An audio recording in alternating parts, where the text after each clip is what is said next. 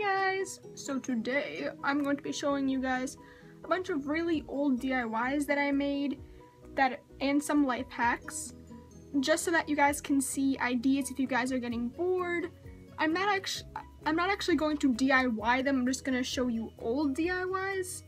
If you guys really want to know where to make these, just look up some of the things that I tell you guys. But this is just old things that I made, and I hope you guys can sort of understand what I'm talking about.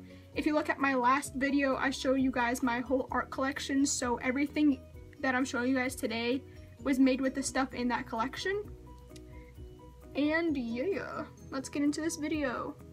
The first simple DIY is this Polaroid banner sort of thing. And all you need to do is get a piece of string, get some clothespins, and just pin up your Polaroids. Bye! Next DIY is this lamp. This, my mom and I made a few years ago. It used to be this pink zebra lamp. I put feather boa around the top and the bottom, and then we used some of the flowers to just decorate the whole thing. And then there's also flowers on the bottom. There were 2 of them, but they fell off because we didn't use the glue correctly. We just hot glued them, and we hot glued the boas too. This is just some ribbon that we put around the bottom. And then a few months ago I decided I didn't like the color at all, so I painted it. This is just black, turquoise, gray, and more black. You guys can tell that it was zebra. Yeah. Now this is the duct tape DIY portion of this video. This was just a regular black letter B that I got from Michaels. Then I just took some duct tape and I put it on here. What I did is I just put it on in strips, and then I used a needle to carve out the little edges. But if you have like a simpler letter for your name, like an I maybe, you guys won't really have to do this step. But this came out really nice. Then there's this little duct tape purse. Of course I don't really wear it, but I still think it's super cute. When you open it up, it just looks like this, and just has like a little inside. We used ugly colors for the inside. I actually made this with one of my friends a few years ago. And I just used some of the duct tape designs to cut out the flowers. These are duct tape rose pens. You just kind of take the pen and wrap it, and one little petal looks like this. It's just a little square, and I just folded the top edges, and then you just put them all onto the top of the pen in whatever kind of design you want to. You guys can just look up how to make these. They are DIY rose pens, or duct tape rose pens. This I showed you in the last video. This was just my agenda. I just put some duct tape on the back of it. This was the cover for it. This is just a sharpener I decorated with duct tape. And these are just from the Duct Tape Mania. So this is the book I was showing you guys. It's just a bunch of duct tape DIYs. Some of the DIYs that I just showed you actually came from this book. So just pause if you want to read. This has a lot of great ideas. And you can get this from Michaels at around $10.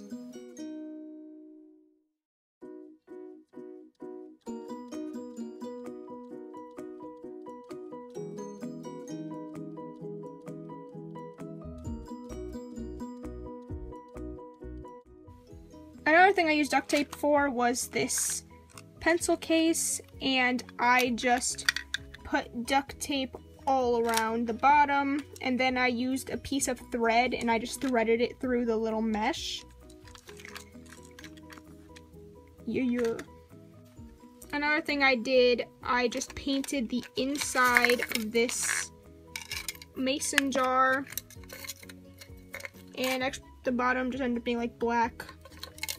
All you have to do is just use the sponge brush and just paint it however you want. This is pretty simple.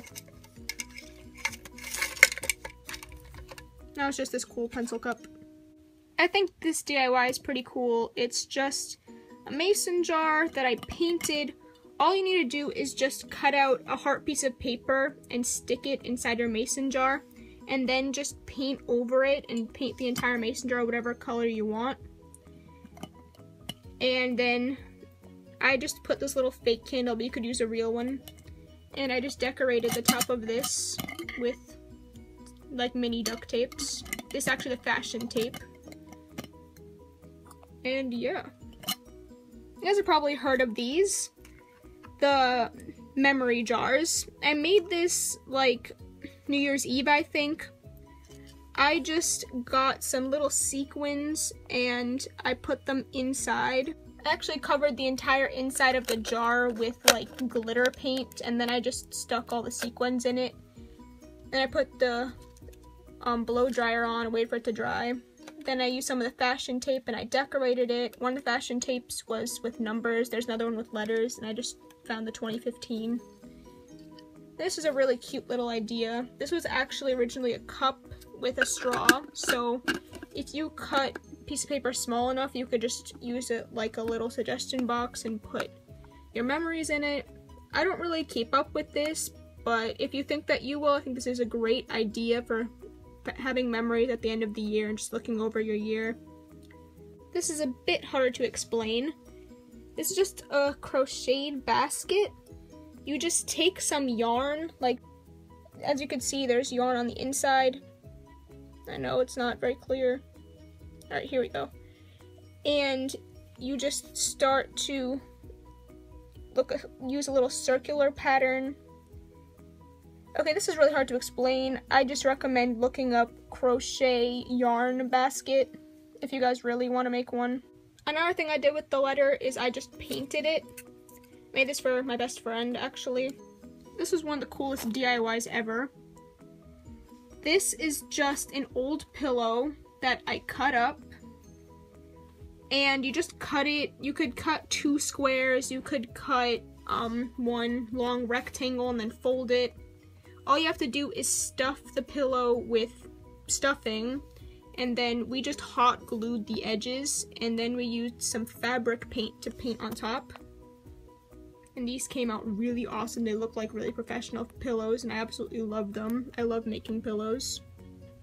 You could also stitch the edges, which I have done in the past, but we just decided not to because hot gluing is way easier. You've probably all seen these. If you look up DIY Tumblr shirts, all it is you just buy transfer paper, and then you print out whatever design you want, and then you iron the transfer paper onto your shirt, and then you cut your shirt to whatever length you want it to be, and you have your shirts. If you want to make these, look up DIY Tumblr shirts or DIY transfer paper shirts, and you'll learn how to make these. These were 2 shorts I DIY'd last summer. They were originally pants that I just cut, and this one I just put some lace. I just hot glued some lace to the inside. It'd probably be better to stitch it if you're gonna wear them a lot.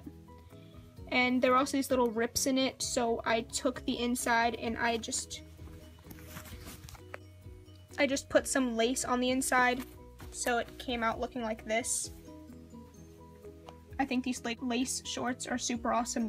Same thing with these studded shorts. I just cut them, and then I put studs around the pockets, and over here I actually put a stud on this little zipper because there was a zipper on the pocket. And these also came out looking really nice, but again, they don't fit me. This is my first life hack. All you gotta do is take one piece of ribbon and then take another smaller one and put it on top of it, then attach it with a binder clip. You guys could actually like tack these to a wall because the tape falls a lot. But you just take, and then on the bottom, you just use a paper clip to clip the 2 together. And I just put a bunch of clips on it, and it really helps me stay organized in the morning. I think this is a super awesome idea. This is where I got the idea from. It's from an American Girl book called Clutter Control. And my next DIY is also from it. It's the Contain It. This actually works so well. I use this more than anything else. There's also this DIY in the middle of it. So yeah, American Girl can be helpful sometimes. But again, I used all these DIYs years ago. Here was that other DIY. All it is, you just get an empty ice cube tray and you just put a bunch of jewelry in it. I put rings in here, I put earrings, I put hair clips. It's so awesome. And you can like paint this or you could get a more cute one, but I just had this regular white one. These are just a few boxes that I decorated.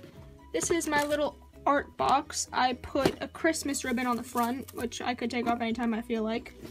I just ombre'd this box, and all you need to do to ombre is you just take a color.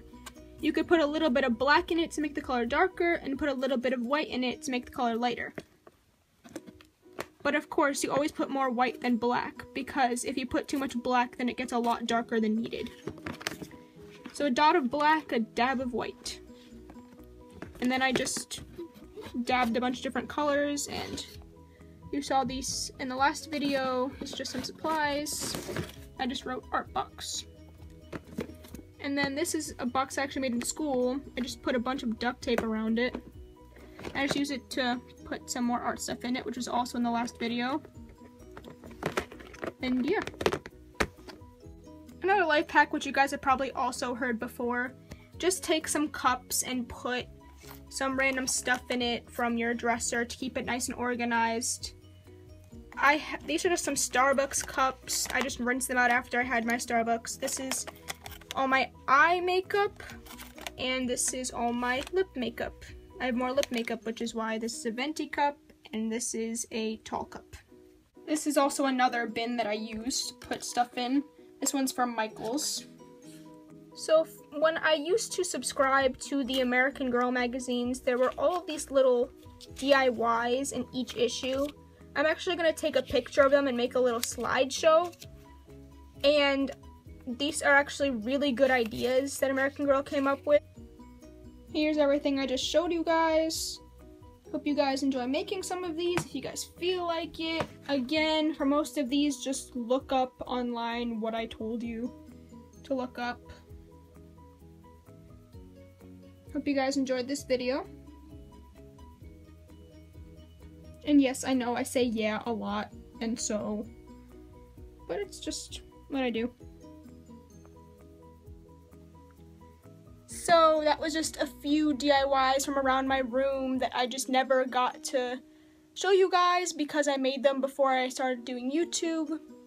They're all from like years ago, but I still have the supplies. If you want to see the supplies, look inside my last video. You can get all the supplies from Michaels or Joann's, or whatever your craft store is. Hope to see you guys next time. Make sure to subscribe.